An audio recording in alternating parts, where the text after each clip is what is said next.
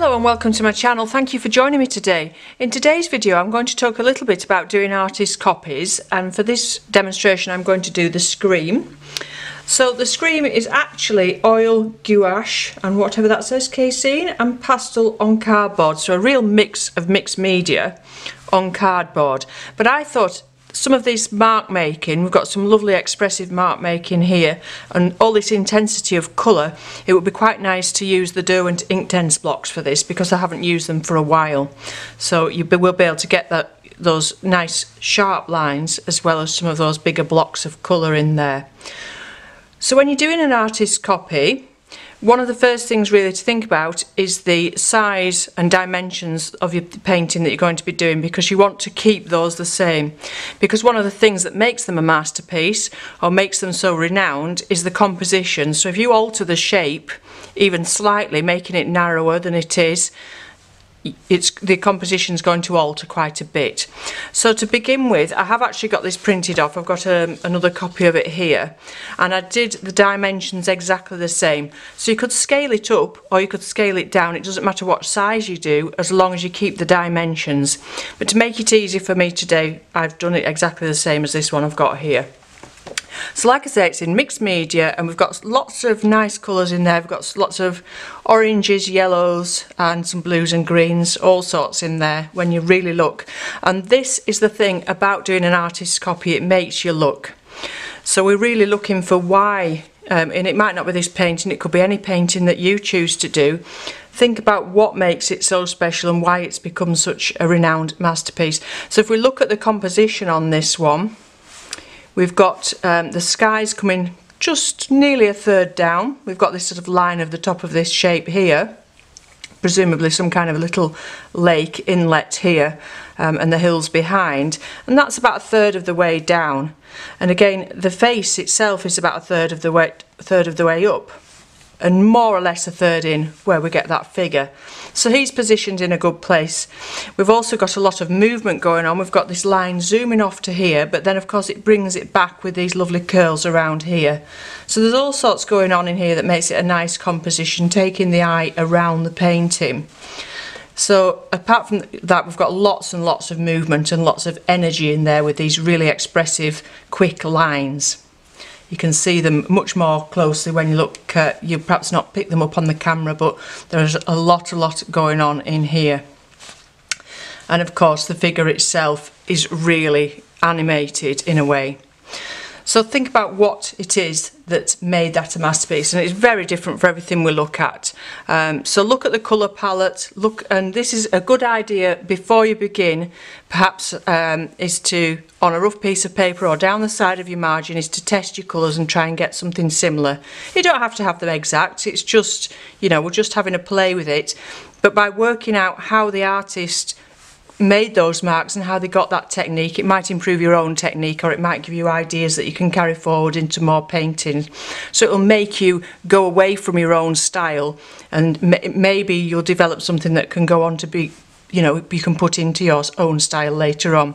You might not make marks like this, and you might find a tool or a media that you like for doing this kind of thing, and then you might go on to use that in the future. So that's a good thing about doing an artist's copy. So I'll stop going on now and get on with this. So I'll just pop the book out of the way. So to begin with, like I said, I'd actually measured it exactly. So what I'm going to do now is get a few of those lines in with my ruler. I don't usually use my ruler, but when I'm using something like this and I want it to be exact, I can use the ruler. So that line sets off 2 centimetres up. So I'm just going to put a mark there. This is the line of the top railing here, and it goes to 6 centimetres down there. And then we can join that up, and this is going to help get the composition right. You don't have to do every line. And then if we come across to where the bottom line of the rail is, that's 6 centimetres in. So if you think about that, that's the same measurement in here as it is there. So that's perhaps something that is deliberate for the composition. So also by doing this, you're really thinking about what the artist was thinking about And you can't really see where it goes to because obviously we've got these two figures, so just go off into the distance there. So that's basically the shape of the fence, and then we've got the shape of the walkway here. And then we need to know where he comes to, so he's about just over 2 centimetres wide. So he sets off about here. And then his head, top of his head, 8.5. So the top of his head's up there somewhere. Okay, so that's going to give us some basic measurements to work to. That's just not looking right actually, so let's try that again. Yeah, 8.5. Yep, just double checking. Maybe I've not got him far enough across because actually his head is further across than that mark we made there, so his top of his head's about here somewhere. So this is the other thing, it makes you really look, and it's a good way to do it. It's like doing observational drawing. It's a very good discipline and practice to get into, making your eye look and see more each time you look at the picture. Okay, so I'm going to get on with this now. Like I say, using the Derwent Inktense blocks.